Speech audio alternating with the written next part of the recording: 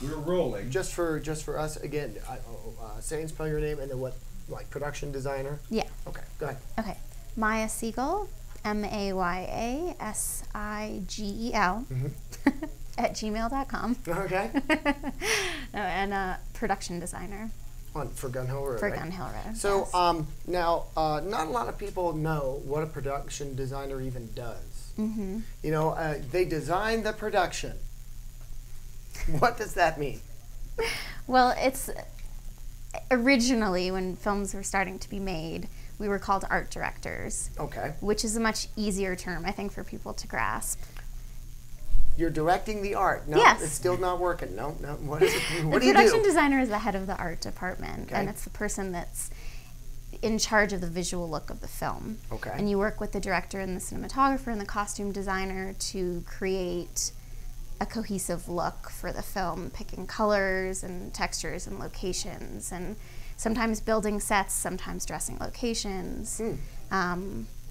It's basically everything you see on the screen. Does that encompass, say, even like the artwork for a poster or font? Yes. I mean, does the look extend that far? Yeah, I'll hire a graphic designer usually, and you create signage sometimes, original posters, books, anything. Media kits, like everything. Everything. So everything about the look of the film, you are responsible for it. Yes. Wow. I'm assuming that you must hire a bunch of people to take care of things, or is it mostly you? Usually, I would like to hire a bunch of people. It depends on the movie, you know. If budget. on the budget of the film. Gun Hill Road was an independent film. I had 2 of my key crew members, and then a lot of people who just pitched in, and a lot of help.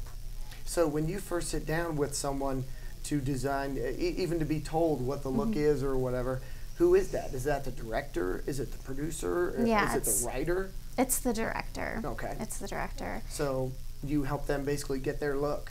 And you know, it depends on that. Some directors have a very, very strong visual sense, and they know exactly, you know, what they want, and you work with them to translate that and implement it. And others, you know, it's the first time maybe working with a designer, and the experience varies. You're always doing something different. And I'm assuming what varies is maybe how much they allow you to have creative control. I mean, I'm assuming you might have a director that says, this is what I want, go do it.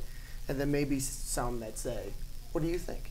Yeah. And actually will use what you think. Right. Nice. I've been fortunate to work with very collaborative directors. So people who do respect my opinion and sort of trust me to, you know, help them mold the look of the film. Now, in a way, why would they trust your opinion in that a lot of people don't know the names of the production designers? They know the actors. They might even know the writers, probably director or something. But they might know, oh, you know, the score was written by so-and-so, but they don't know the production designer. So what have you worked on before that people might know you from? Well, I think, you know, in the industry, directors do pay attention to, you know, cinematographers and production designers and editors and costume designers, because that's their key crew. And those are the relationships that are basically the most important throughout the film. But, you know, until the actors come on, we're working together 24 hours a day, basically. 24 hours a day. So if someone wanted to get into production design, would you, first of all, should they? And how do you become one? Complicated question. Well, production designers come from all different backgrounds. You know, most of them are artistically inclined. A lot of designers come from architecture or theater design.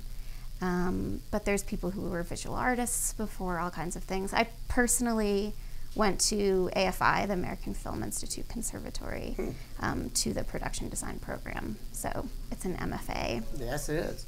So, Gun Hill Road, should we see it?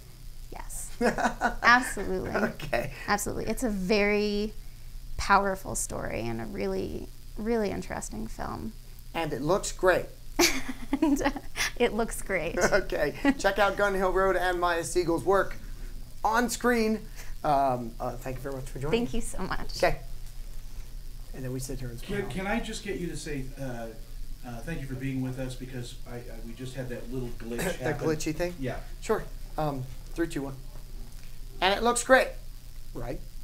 Yes. I'll bet it does. I hope I so. believe you. Check out Gun Hill Road and Maya Siegel's work on screen. Thank you very much for joining us. Thank you so much. And then we sit here and look silly. Okay. There you go. We're done. Okay. Perfect. Thanks.